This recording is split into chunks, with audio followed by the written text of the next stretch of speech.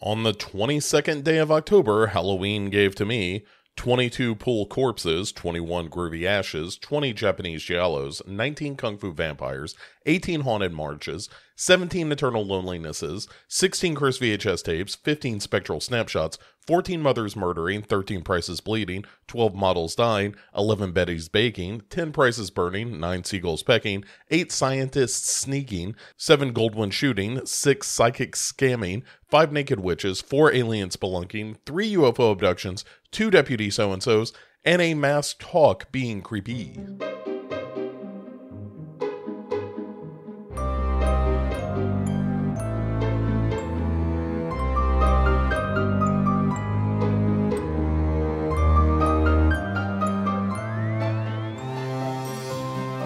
Welcome to day 22 of our 31 Days of Halloween. I had someone on the Discord just recently talking about the length of the introduction. And yes, it is only getting longer. By the time we get to day 31, that is going to be fully half the episode.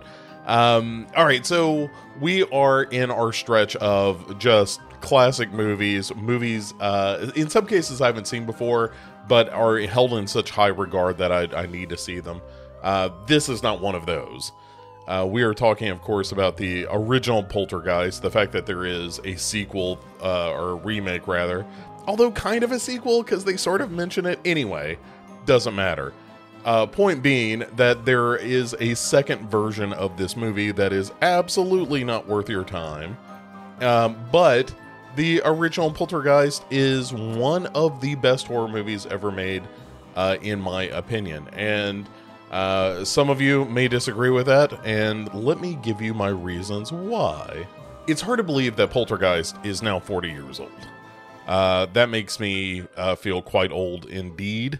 But having watched it again, I still feel like it is as relevant as it ever was, in terms of the brilliance of Poltergeist is it says to the audience, it doesn't have to be a castle to be haunted. It doesn't have to be some old manor that was built in Victorian times.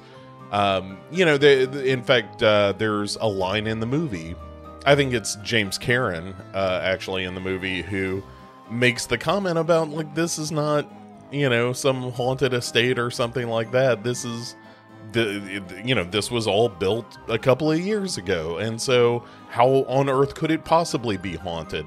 And I like I said, I think that's kind of the genius of the movie, is to suggest, it doesn't really matter when the house was built, as long as the inciting incident of the haunting happens, and then you're kind of hosed, and that's what happens in Poltergeist. That the modern suburbia, the house right around the corner, the house that you live in, is as likely to be haunted as any, manor or mansion that you can think of.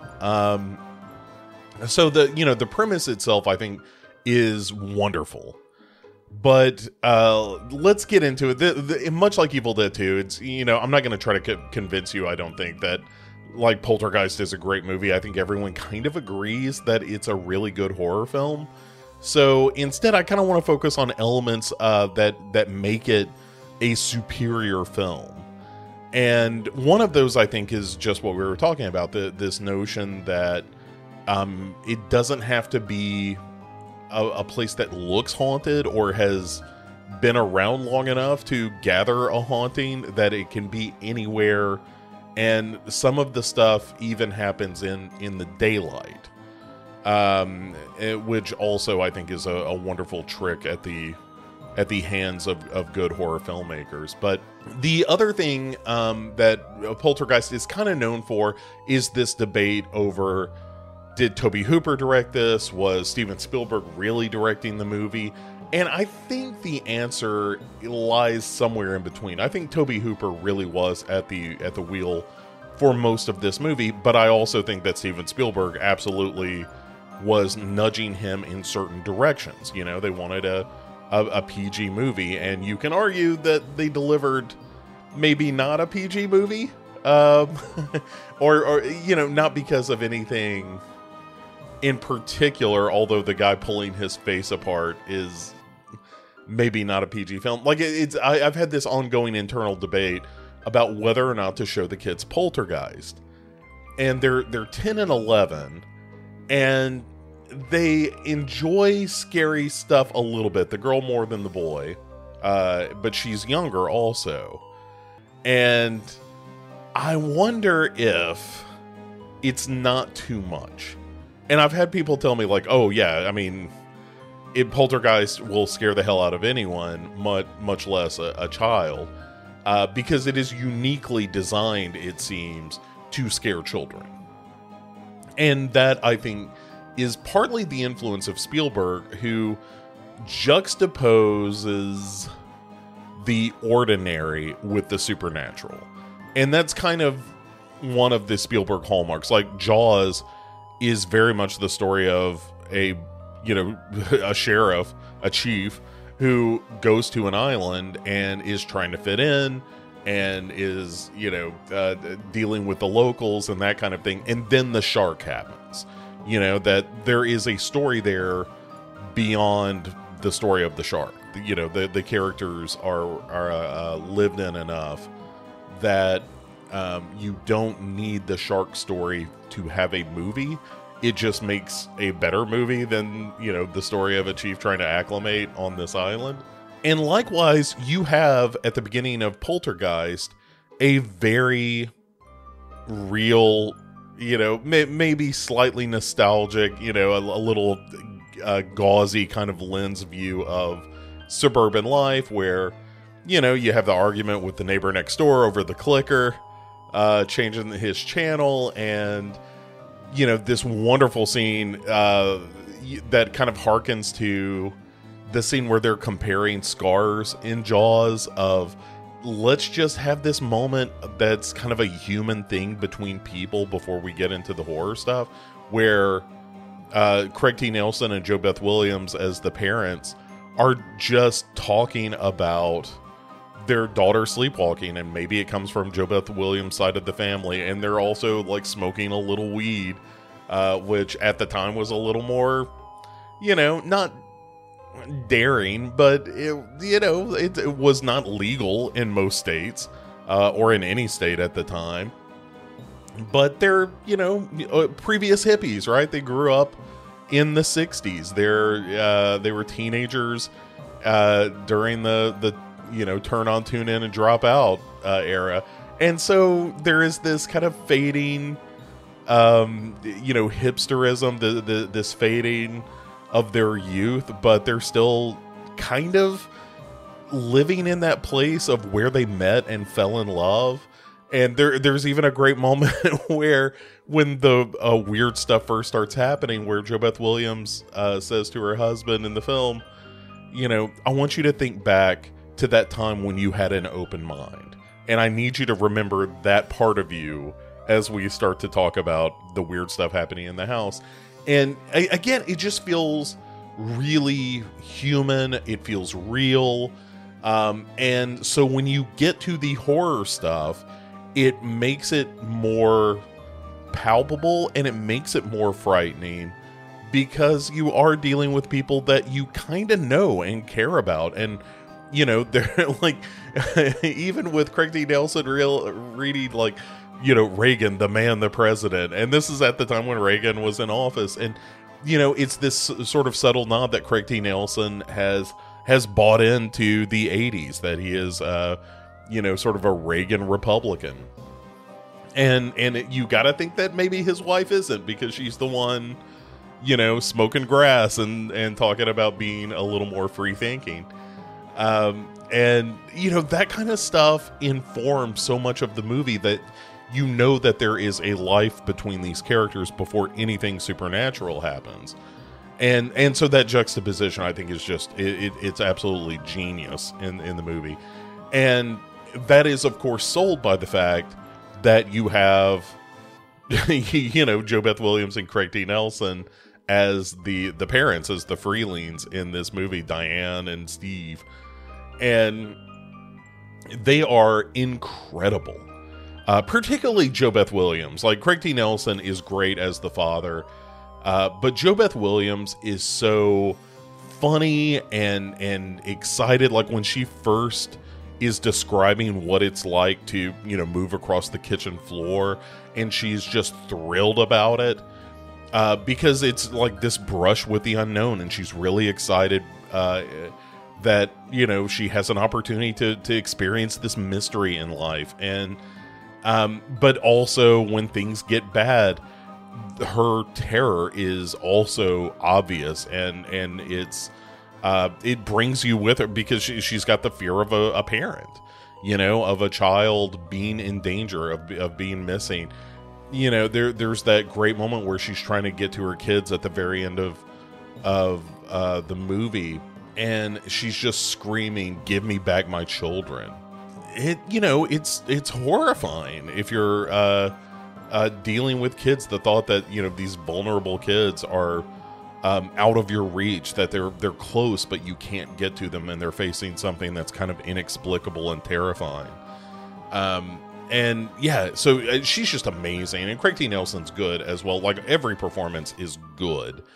I also really, really like Beatrice Straight in the movie as Dr. Lesh, the woman who comes in with the investigators. And another favorite scene of mine. Like, my favorite scenes in the movie are less the horror scenes, although I like all of those. But it's those quiet moments in between where, Dr. Lesh is talking to Diane about how she feels like, how crazy is it that I'm in your home? I'm the one who should apologize to you, because you're perfectly wonderful, lovely people, and here I am bringing these people into your house and all this equipment, and when after the big event in the whole, again, just a brilliant scene of the ghost coming down the stairs that they videotape, and one of the guys like not coming back after he pulls his face off in the mirror, which is an effect that doesn't necessarily hold up, but it's still real gooey and chunky in a way that it's hard to deny. But after that scene, when Dr. Lesh is like, "Hey, he's not coming back. I will be back, and I'm going to bring help."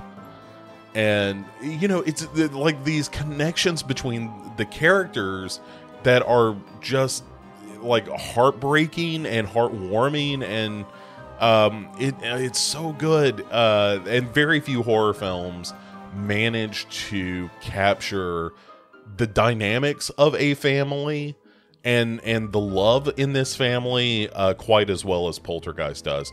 And so when it does get around to being a scary movie, you like I said, you care about these people, you want them to be all right, and particularly because the movie is smart enough to go after the most vulnerable character of Carol Ann, Heather O'Rourke's character.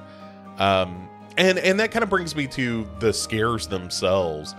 And it's strange to me, given all that we've talked about, that there seems to be a real kitchen sink approach to scaring the audience in this movie, where it's like, okay, well, what are you scared of? Well, here's the tree outside your house that this kid thinks is going to eat him. And here is some kind of demonic stuff. And here's this guy pulling his face off in the mirror. And here's some maggots. And here are graves popping out of the ground. And corpses in a pool. Something that you probably didn't think you were scared of. But now when you go into a pool, you can think about, coffins pushing up and popping open as you swim. Here's the loss of a child.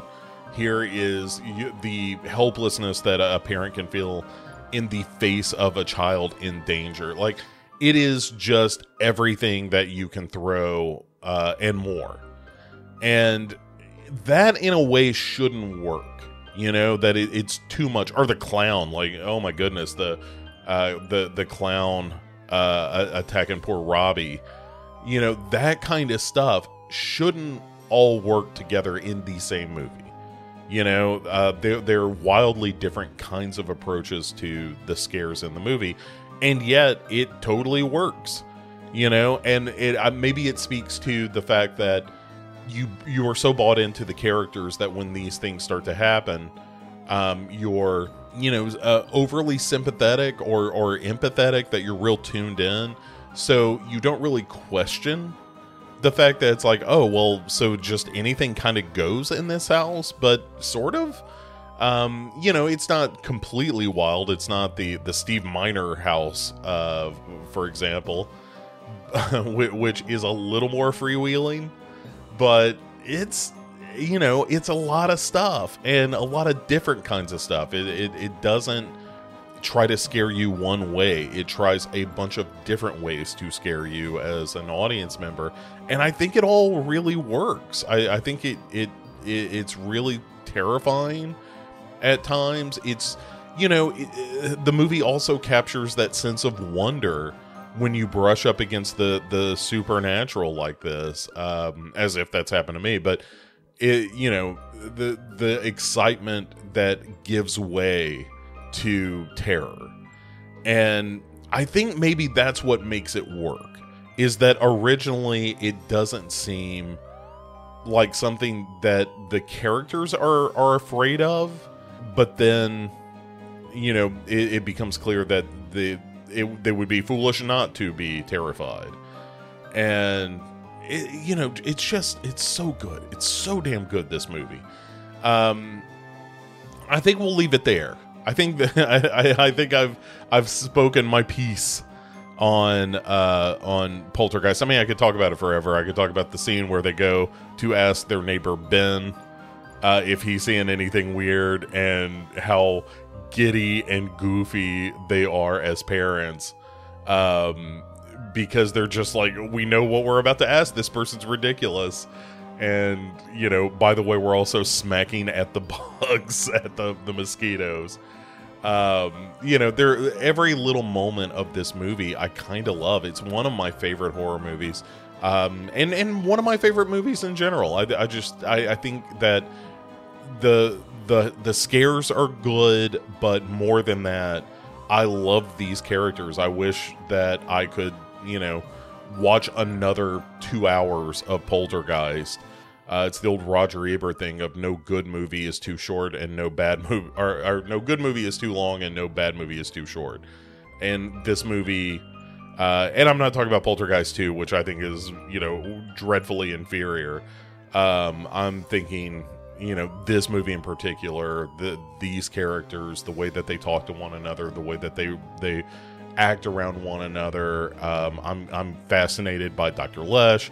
I'm fascinated by Tangina Barrett, who, you know, we barely mentioned Zelda Rubinstein, but she's terrific in this as well. That, you know, the conversation she has where she's kind of preparing the Freelings for, like, this is what's going to happen, and I need you to understand the danger, but also that, you know, I'm here to get your daughter back, and that kind of thing. It's just, oh, it's so good. So good. So, enough Poltergeist love. You should absolutely watch Poltergeist. It's the seminal Halloween movie as far as I'm concerned. It is the one thing that, like I said, I'm kind of debating whether or not I want to spring it on the kids, but also I really want to experience watching Poltergeist. Maybe it's a little too early, but, you know, we'll see. But I recommend to you listening to this, you should absolutely check out Poltergeist, the original 82 Poltergeist, if you haven't done so. And it's the 40th anniversary, and there's never a better time to celebrate a movie than on an anniversary, and to, you know, reflect on the fact that for 40 years, this movie's been scaring the shit out of little kids and doing the Lord's work. So, all right. As always, be sure you are subscribing to the Legion podcast feed to get more bonus stuff like this. If you are not already a subscriber, if you're listening to this on the Dark Parade feed, then be sure you are also subscribing to the Legion podcast feed. If you're listening to this on the Legion podcast feed, then please come over to the Dark Parade, where we will have more and varied stuff coming soon after we wrap up the 31 days of Halloween, although I'm in no rush to do so because I enjoy it so damn much. And so I will wish you all a wonderful Saturday. Here in Tennessee, it is nice and cool and crisp, and we are going to be buying pumpkins today to make jack-o'-lanterns. So I hope you enjoy your Saturday.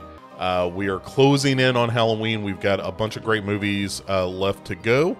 And please come back tomorrow and we'll talk about yet another one on the 31 Days of Halloween. See you then.